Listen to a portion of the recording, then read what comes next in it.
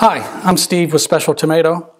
What I'd like to do is share with you on the instructions on how to rethread our 5-point harness system. This is the harness system that we talked about that's made out of the microfiber material. You put it in the washer, but just don't put it in the dryer. But when it comes out, it cleans very nicely. You are going to need to rethread it. So I'd like to share with you on how to do that.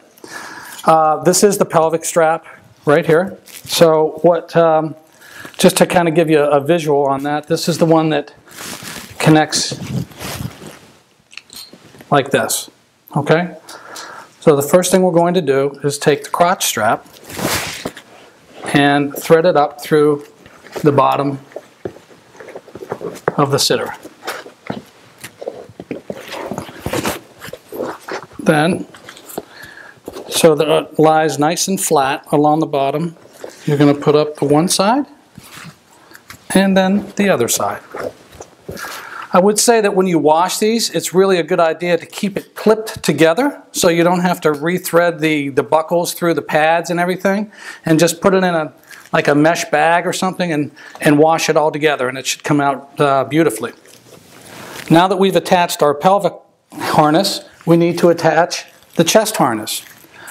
What I would suggest is that this is the part that goes underneath the seat, and there's a strap here that clips on, and this goes over the shoulders.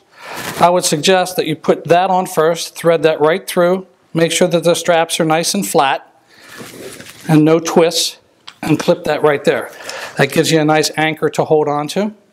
And then you can take the one side and just run it right down beside the pelvic strap.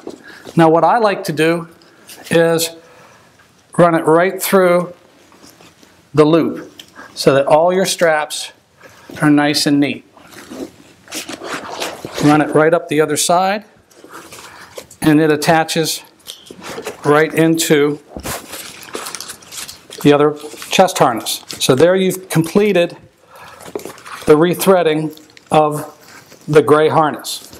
In order to complete the rest of the strapping, don't forget to reattach the attachment strap for the SoftTouch sitter. So it comes in just like you would snap it in, comes right down like that,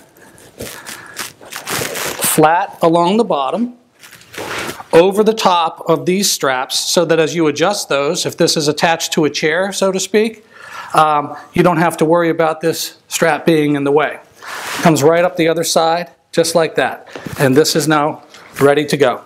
So this is how you rethread the pelvic harness on a SoftTouch sitter.